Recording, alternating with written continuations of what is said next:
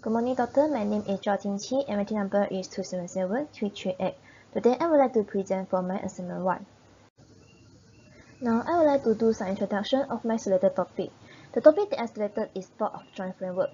Fault of Join Framework has been a part of the standard Java platform since version 7.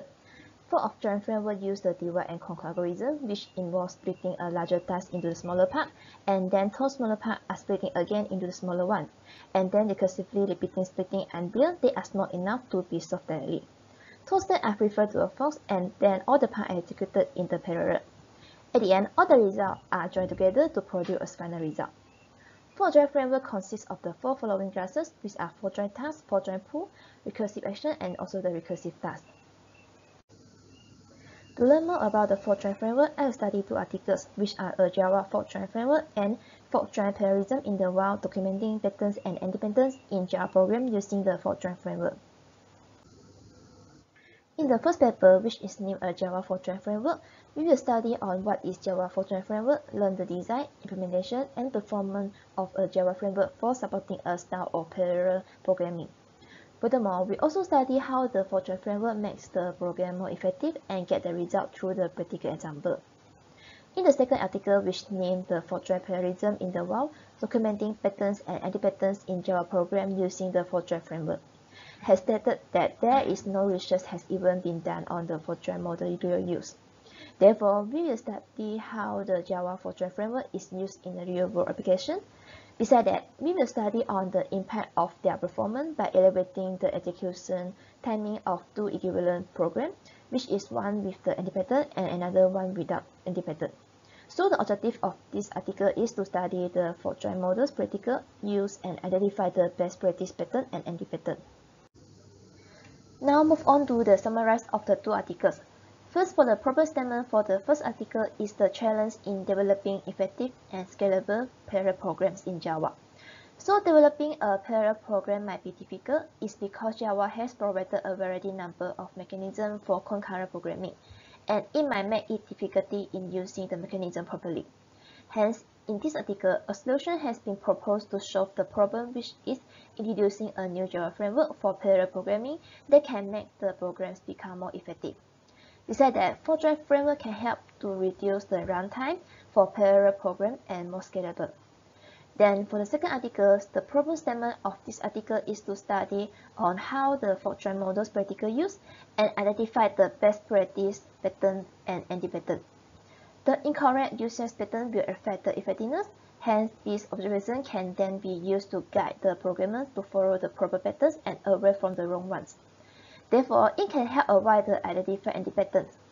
Next, another problem is the efficiency will be affected by the parallelism and overhead. Therefore, we need to choose the task generality carefully. The two methods of maximizing parallelism and minimizing overhead must be balanced against one another in recursive divide and conquer algorithm in order to ensure effective execution.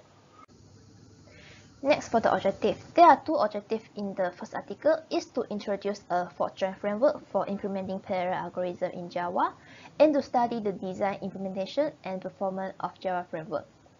Moreover, in the second article, the objective is to study the anti-pattern and their impact on performance, to study the fault join model's practical use and identify the best practice pattern and anti-pattern, and to discuss on how the future language of framework could help programmers using proper patterns and avoid identified anti-pattern.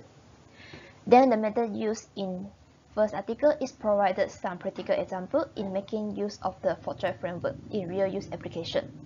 So for example, it has provided sample code and explanation that demonstrate how to utilize the fault join framework. Some standard examples given are the class computing the Fibonacci function and sorting. Besides that, performing test run on the 30 ways interpret is one of the ways to evaluate the performance and scalability of the fault join framework. In the second article, the method that was used is conducting a qualitative empirical study on a corpus of 120 open source Java projects that use fault join framework. So to evaluate the performance impact of the anti-pattern, we have performed quantitative as well as qualitative research. For quantitative research, we can ask how often they occur in corpus, whereas in the qualitative research, we can ask the question on how they affect performance. Then analyze the data by summarize the occurrence of the pattern and anti-pattern and determine what factors that affect the performance. And at the end, make a conclusion and interpret the result. Then the result that we can obtain from the first article is using Fortran framework can make the program more efficient through several practical examples. Furthermore, through the test run on the 30 processors, it found that its performance can be improved over other approaches. Moreover, the result that we obtain in the second article is maximizing the parallelism, minimizing overhead, minimizing contention, and maximizing locality is important to achieve the maximum efficiency with Fortran. Then, in the first article, we can conclude that an easier and more effective method for parallel Java programming is using the Fortran framework. The Fortran framework enables splitting a specific task over a number of workers before combining them once the results are in. So it makes intensive use of machine multiprocessor capacity.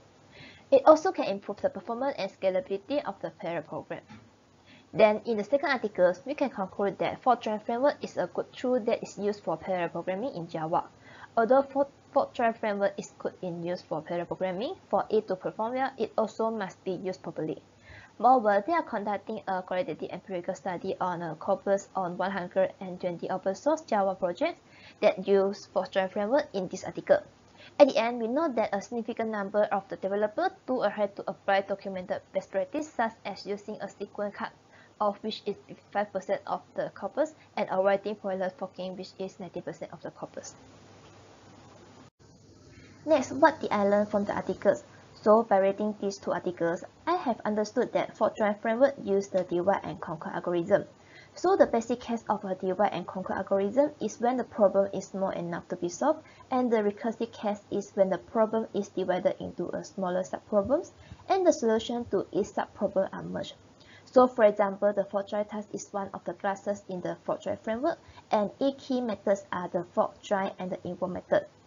The for method which the task is submitted for asynchronous execution, the join method is used to return the result when the computation is done, and the invoke method is combine the for and the join method into a single call. Therefore, it is important to consider the sequence in which you call the method. For example, the for method must be called when each of the tasks has been divided, then call the compute method to process the recursively on the second subtask. So through the for method, the first subtask will add to the current 3 tasks, and then the compute method is used to execute the task directly in parallel. Hence, the order is very important is because there won't be any result to obtain if you don't call the for before the join. And the join must be called at the final step since the join will prevent processing of the foreign program until the result is written. That's all for my presentation. Thank you.